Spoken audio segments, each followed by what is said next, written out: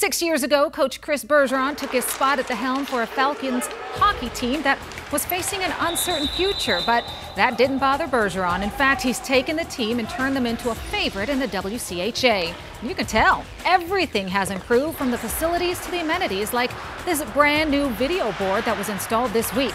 Once viewed as too costly for hockey, are now a reflection of the program's success.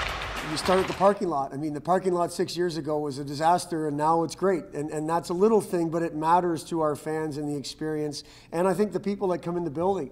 Now the building's got a great vibe to it. It's got a good feel to it. Still that homey atmosphere and that hard place to play atmosphere. And now you've put a state-of-the-art video board that's going to bring some replays and some life to the building as well. So I'm really proud and excited with all we've done.